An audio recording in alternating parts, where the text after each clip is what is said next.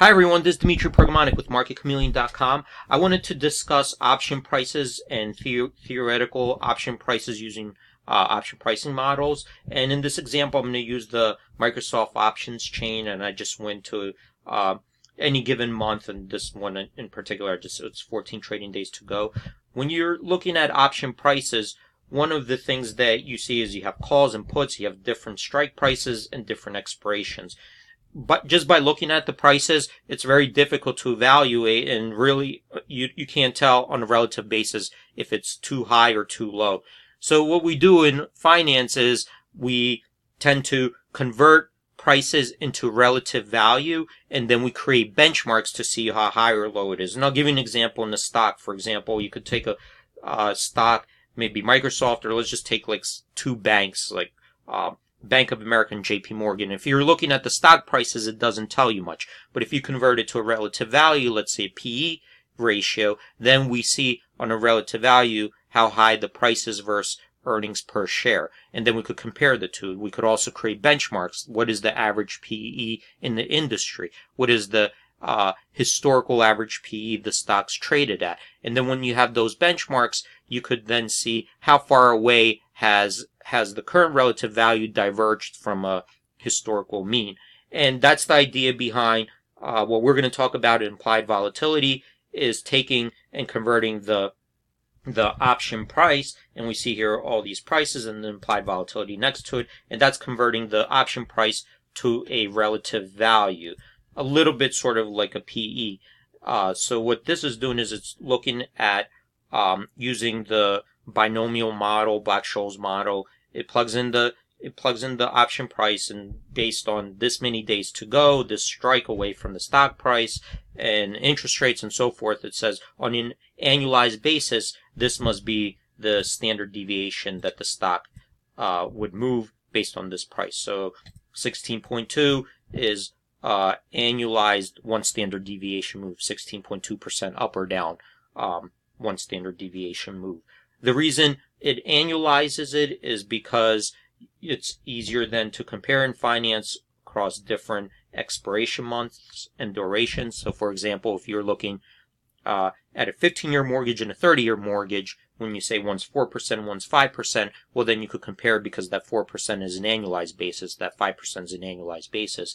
So then you know which one relatively is higher or lower percentage-wise. So let's just then, once we have these implied volatilities, then we could see there's different implied volatilities per strike, and even during the different implied volatilities, even for different expirations. So now let's compare to a historical value. If this is the implied volatility, we want to see, well, theoretically, what would the price be if we did a historical volatility? And this way we could see how possibly how high or low the option is. And for example, here you could look at how the stock moved at what type of volatility. Today at 15.2, 20-day it moved at a 17.8 volatility, 52 weeks last year 25.1.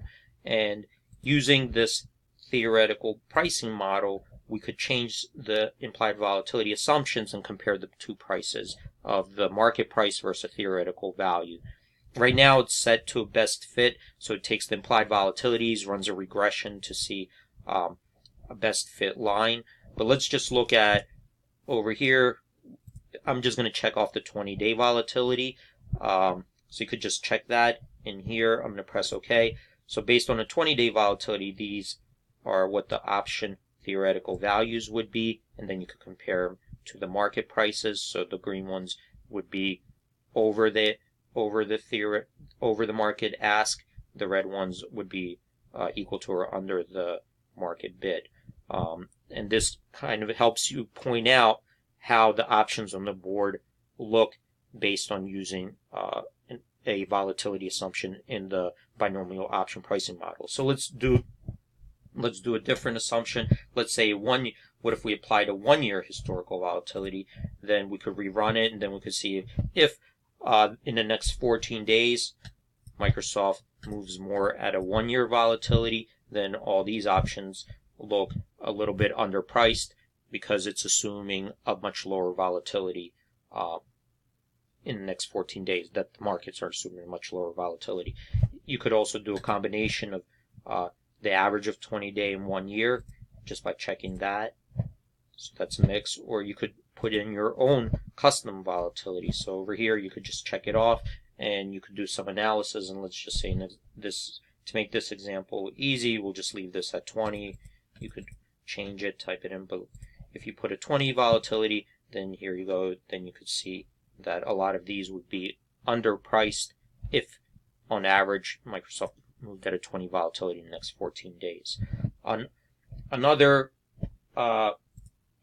check that you could do here, what we did for convenience is we looked at the historical implied volatility of similar options. So we looked at our database and we said, well, with 14 trading days to go and with a call strike, 6.3% out of the money, what was the median volatility? So I'm going to just click that up here, and here's the median volatility, 15.9. So we took all the historical observations, looked at the median, and said, well, what if we set each of these strikes to the median implied volatility? So I'm going to check this box over here.